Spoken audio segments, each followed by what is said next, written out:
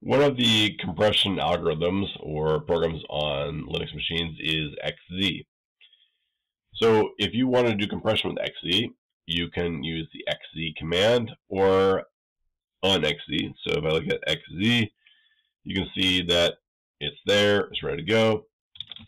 I can see there is a data file here in my directory. I can type in xz and the name of the file, and I can see that it compresses the file into a .xz archive.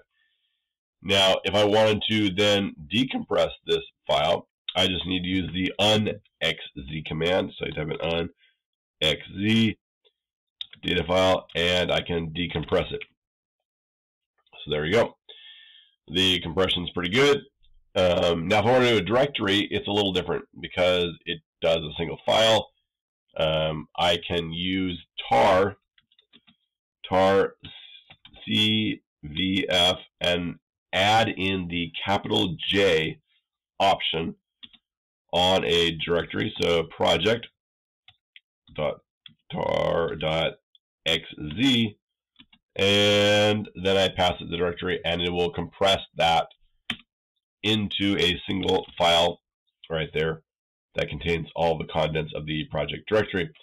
At which point I can then extract it if I wanted to. I can do a tar, once again, xvf, and this is a capital J, and then the project.tar.xz to decompress it.